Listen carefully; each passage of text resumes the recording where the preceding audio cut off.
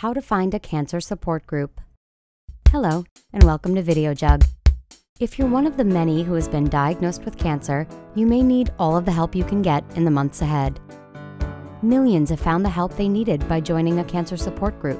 Not only will you find information and activities to support your recovery, but there's even evidence that people who become involved in a cancer support group live longer than those who do not. The key to having as good an experience as you can is to choose the right support group for you. Here's how. Step 1. Self-diagnosis.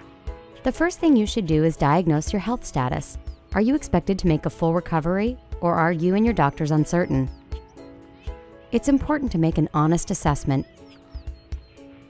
If you join a group whose members are facing futures different than yours, the experience might make you feel worse, not better. Step 2. Talk to your doctor. Ask your doctor for recommendations on which kind of support group he or she thinks is best for you. Doctors are great resources for finding cancer support groups in your area. If your doctor doesn't know of a good group for you, try asking your local hospital. Step 3. Search online. The internet is an excellent way to find a cancer support group. Use a search engine or go to the American Cancer Society's website. There you can find information on which groups are in your area. Step 4. Find your kind. Although it's not essential to find a support group made up of people who have the same kind of cancer as you do, many have found it very helpful. This is because cancer support groups are great resources for information.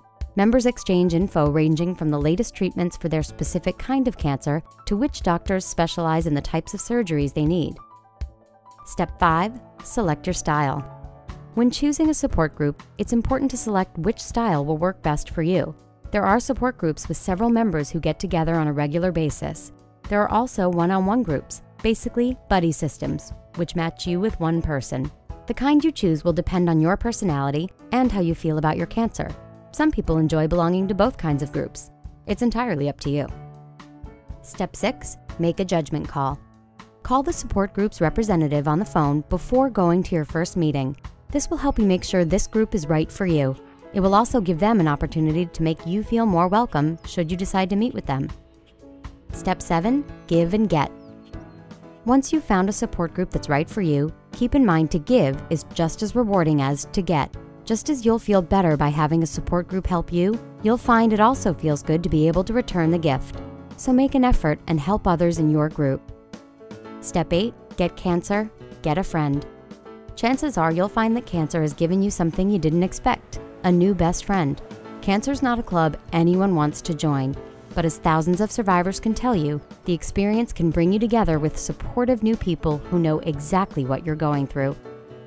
Done.